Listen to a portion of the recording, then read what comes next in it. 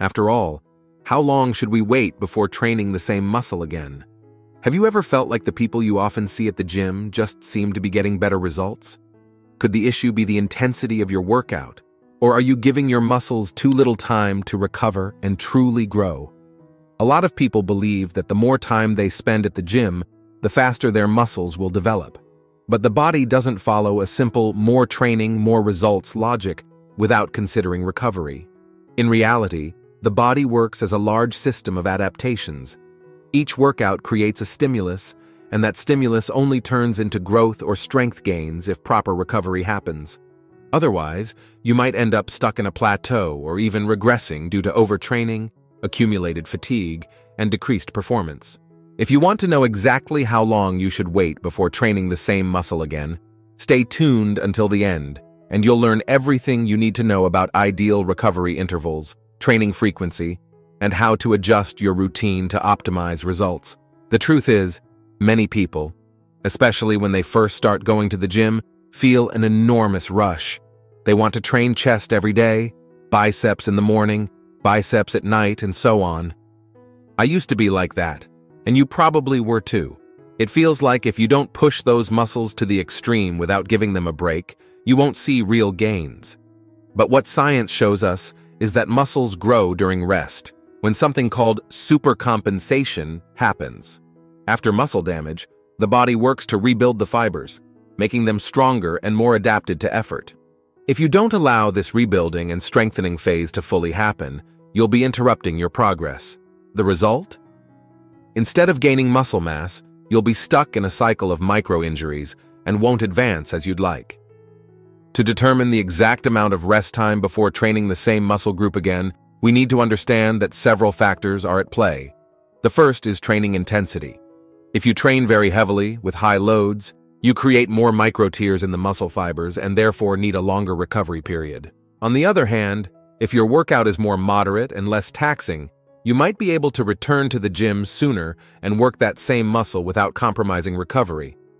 Another key factor is training volume.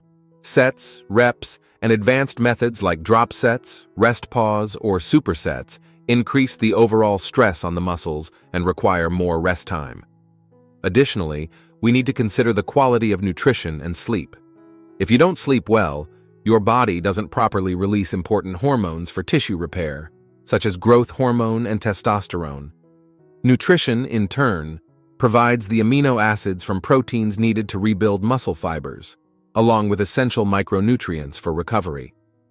When your diet is lacking or your sleep is insufficient, the recovery process is compromised, and this directly affects how long you need to wait before training that muscle group again. So, it's not just about asking, I trained chest today, how many days until I can train chest again? If your sleep is poor and your diet is unbalanced, you might need more time than the average recommendation. Another extremely important factor is biological individuality.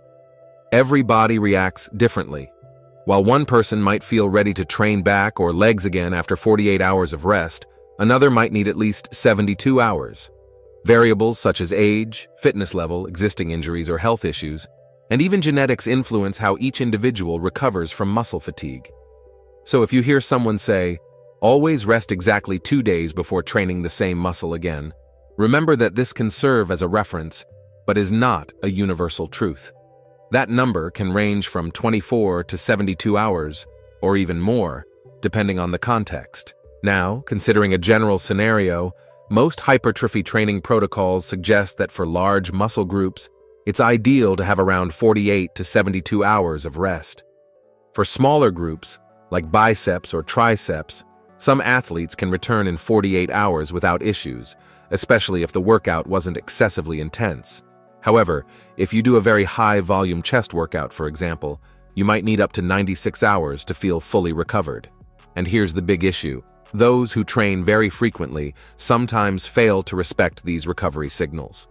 By insisting on a high-volume routine, they risk developing symptoms of overreaching or overtraining, which include decreased performance, lack of motivation, stalled progress, and even a higher risk of injuries. Once you understand that muscles need this recovery period, you can start planning your workout routine more strategically. For example, instead of doing an extremely high-volume chest workout every Monday and then hitting it hard again on Thursday, you could divide the workload into 2 lighter sessions. That way, you train the same muscle twice a week, but with a more moderate level of muscular stress in each session. This approach makes the total weekly training volume effective while ensuring a higher frequency of muscle stimulation over time. For instance, instead of doing 5 chest exercises on Monday and then waiting until the next Monday to train chest again, you could do 3 exercises on Monday and 2 on Thursday. This keeps the muscle stimulated consistently while also avoiding the fatigue that kicks in at the end of a long, grueling session, where you've done so many exercises that you have no strength left for the last ones. That's why, in most cases, this balance of volume and frequency proves to be effective for accelerating gains. The body tends to respond well to frequent stimuli, as long as they don't exceed its recovery capacity. Another common question: but what if I'm focusing on strength gains? Should I change my training frequency or not? Generally, the logic is similar because, whether for strength or hypertrophy, muscle tissue needs recovery. The difference is that in strength training, the loads are much heavier, and the joints also experience significant stress. Because of this, the recovery period may need to be longer, especially for advanced athletes who lift heavy weights. That's why having professional guidance and understanding your body's responses is essential in this process. Before we dive deeper into this topic, don't forget to subscribe to the channel, because having access to the right information is what will help you progress in the long run in the fitness world. As you start looking deeper into this subject, you realize that training periodization becomes essential. Periodization is simply a structured plan that organizes loads, intensities, volumes, and rest intervals over a cycle that can be weekly, monthly, quarterly, etc. This means you won't just repeat the exact same workout every week. Instead, you'll plan phases of higher intensity followed by deload periods or maintenance workouts, allowing the body to recover properly. This smart variation not only helps prevent plateaus, but also reduces the risk of overuse injuries and keeps motivation high as you continuously see progress. A simple example of periodization is this.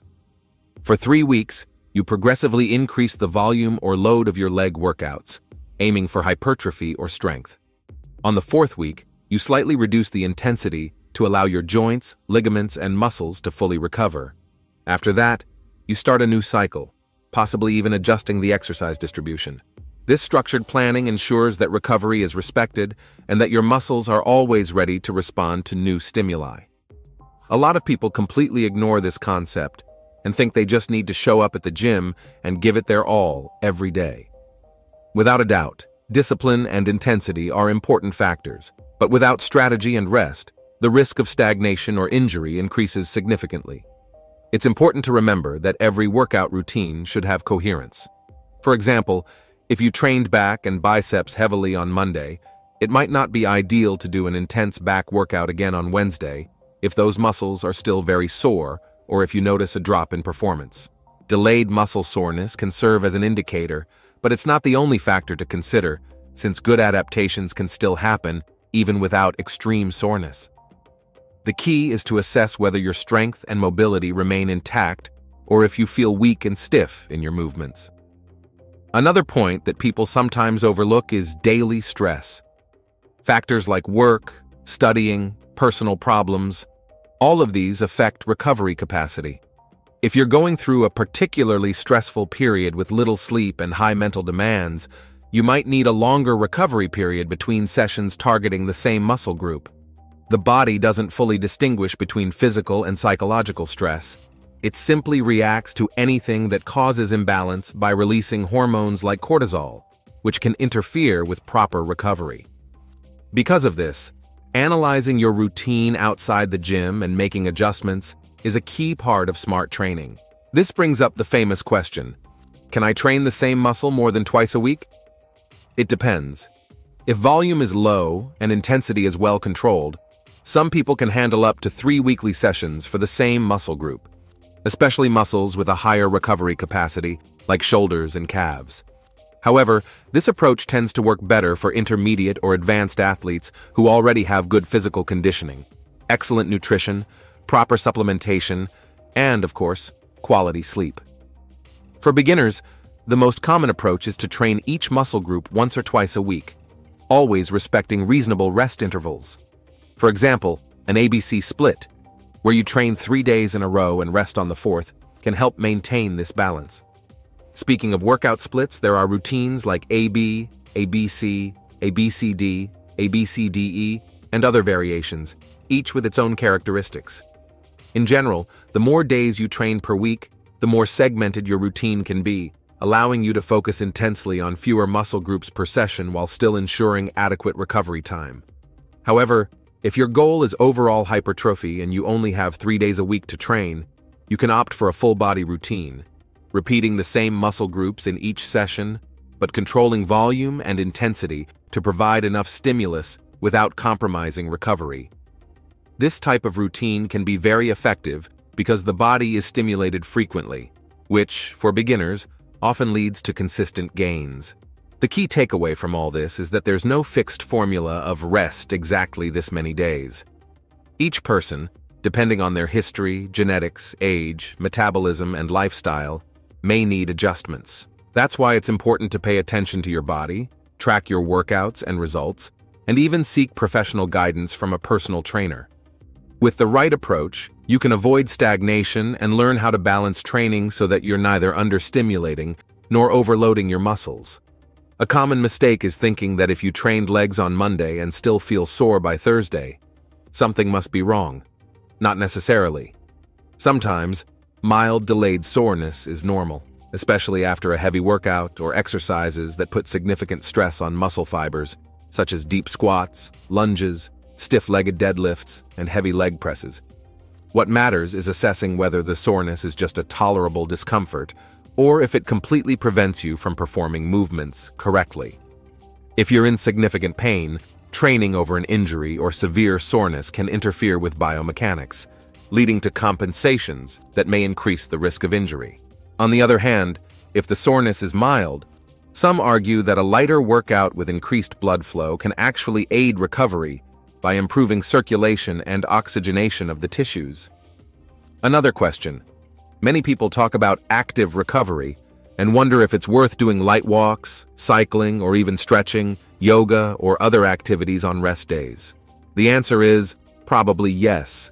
Active recovery can help relieve muscle tension, promote circulation, and keep you from being completely sedentary on your rest day. The key is to keep the intensity low so it doesn't turn into an extra workout that places additional strain on your body.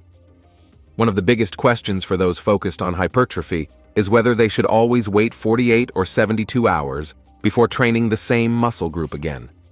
While there are general guidelines, the most important thing is to pay attention to how you feel, your energy levels on training days, and, most importantly, whether you're progressing in your weights or reps. If you hit the gym to train chest and notice your performance is worse than in the last session, and there's no other factor like illness, poor nutrition, or stress, it's likely your muscle hasn't fully recovered yet. Adjusting by adding an extra rest day or slightly reducing your training volume can make a big difference in long-term results. And what about elite athletes who train 2 or even 3 times a day? Well, these athletes operate at an extreme level of conditioning, discipline with nutrition, and professional support that allows them to handle massive training volumes. They sleep more than 8 hours a day, get massages, take ice baths, do physiotherapy, and have an entire recovery system in place. This is a completely different scenario from most people who train recreationally for health, aesthetics, or general well-being.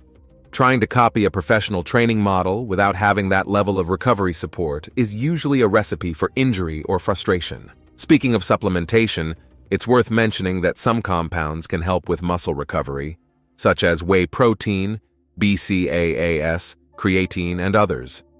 However, no supplement works miracles if the foundation, proper training, adequate rest, and a balanced diet isn't solid.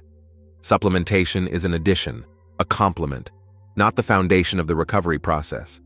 The same goes for advanced ergogenic aids like anabolic steroids, which require medical supervision and come with associated risks. Loading up on hormones won't help if you're not respecting the fundamentals of training and recovery. It will only temporarily mask planning mistakes and may lead to serious side effects. It's also important to note that as the years go by, recovery capacity tends to decrease. A 20-year-old with good habits may recover faster than a 40-year-old with a stressful work routine.